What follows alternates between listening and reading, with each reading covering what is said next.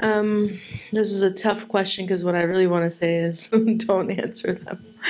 I mean, I feel like people just need to respect boundaries. It's odd. Like you couldn't imagine someone who, with their prayer and asking them, when are you going to do all five of your prayers? Like just the idea of someone doing that is just very intrusive. And I don't know, I find it uh, just yeah, intrusive.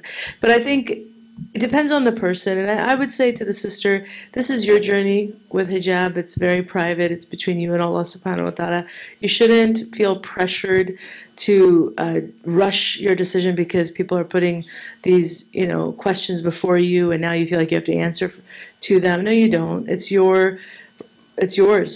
Own it, claim it, and you can respectfully just say, I'm just in a transition in my life, and it might take me more time, but you'll know when I start wearing it all the time. But again, these are the types of questions that it really depends on the relationship you have with the one who's asking you.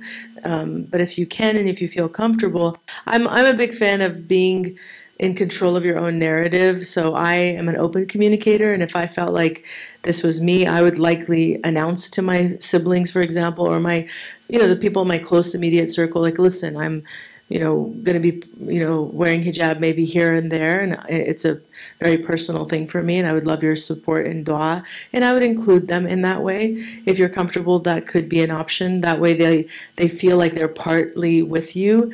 But I do feel sometimes people, especially around hijab, if they don't wear hijab, they might feel uncomfortable because they don't know if you are going to continue to change and they are not, on the same path as you. So sometimes I think people may put their own comfort before your comfort, and that's why you have to kind of assess the situation. What is the motive of the questioner? Are they really curious about your path, or is it more that you're making them uncomfortable and they're just kind of putting you on the spot?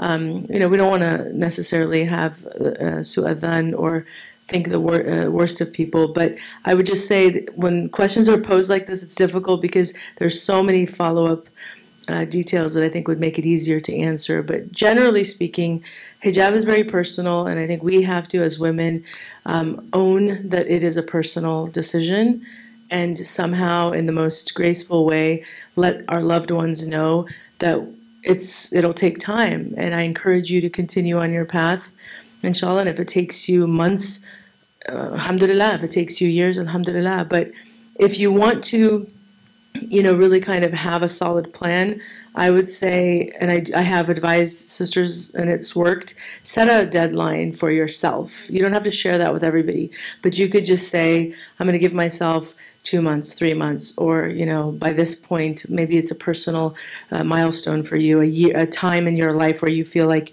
you really want to, by that point, commit to the hijab. And that's your personal deadline. You don't need to broadcast that to anybody, because as soon as you do it, or if that time comes and then you're not ready, everybody's going to come and start judging you again. So I just feel like we have to kind of be very careful with oversharing. But if it's, again, a relationship where you feel comfortable, then just let them know that you're on a journey. And just like all journeys, it takes time. So.